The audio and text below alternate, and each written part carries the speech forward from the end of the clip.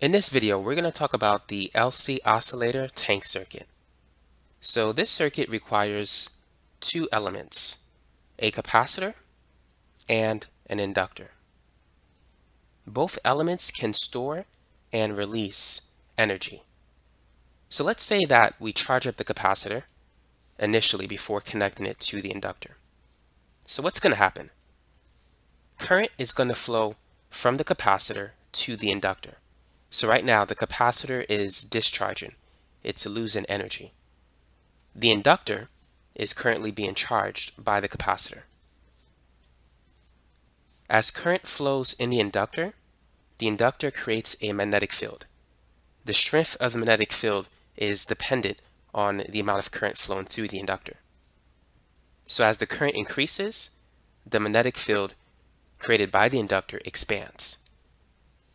So let's say this is a graph that represents the current with respect to time. So while the capacitor is discharging, the current is increasing. Now at some point it's going to reach a maximum. When that happens, the inductor has absorbed the most energy it can from that particular circuit. In fact, the energy stored in an inductor is equal to 1/2 times the inductance times the square of the current. So the maximum energy stored by the inductor is reached when the current flowing through the inductor is at its maximum. Now during the second part of this LC circuit, the current will decrease. When the current decreases, the magnetic field inside the inductor begins to collapse. It decreases.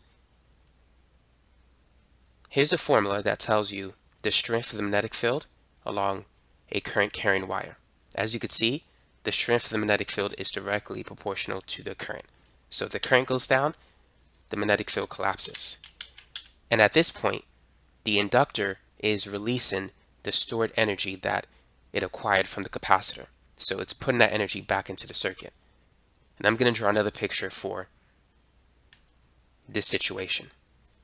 So when the magnetic field collapses, the polarity across the inductor will be reversed. So current is going to flow from the positive terminal of the inductor towards the negative terminal. So the inductor is releasing its stored energy. As the inductor releases its stored energy, the capacitor is absorbing that energy. So the capacitor is being charged at this point. And anytime the current decreases, the magnetic field collapses, and it does so in such a way that the inductor tries to maintain the decrease in current, and that's why the polarity reverses. Now in the next situation, after the capacitor has been charged, it's going to discharge into the inductor. But right now the polarity of the capacitor has been reversed because current was flowing into this terminal. Now the polarity of the inductor is still the same. But now that the capacitor has absorbed energy from the inductor, it's going to release that energy back to the inductor. So current is going to flow from the positive terminal of the capacitor to the negative terminal of the capacitor. And by the way, this is conventional current, not electron flow. Electron flow is in the opposite direction. So keep that in mind. So this is situation 1, number 2, number 3. So in number 3, the current has reversed direction. So the graph is going to be below the x-axis. Now, once the current reaches its maximum, all of the energy that has been stored in a capacitor has now been transferred back to the inductor. So now this is going to be step 4.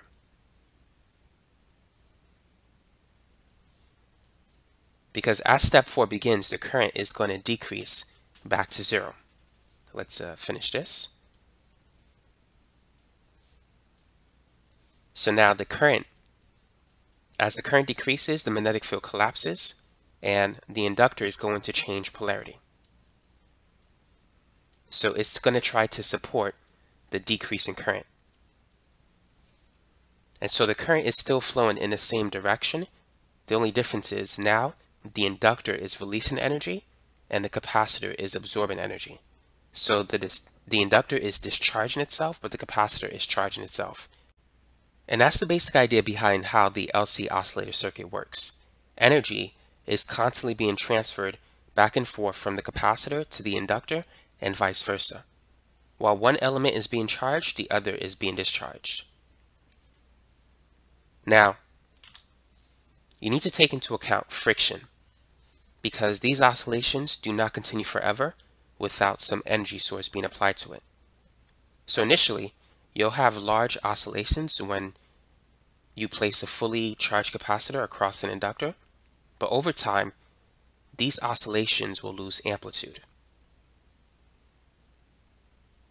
And the reason for that is as energy flows back and forth between the inductor and the capacitor, some of that energy is lost through the resistance of the circuit.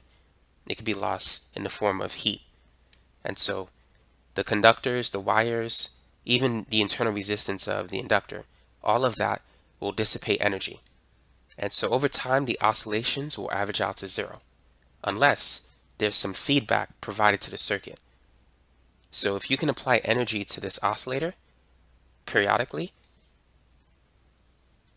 the oscillations can be maintained. But you need to introduce some sort of feedback in order for the oscillations to continue. But that's the basic idea behind the LC oscillator tank circuit. So now you have a basic understanding of how it works. So that's it for this video. Thanks for watching.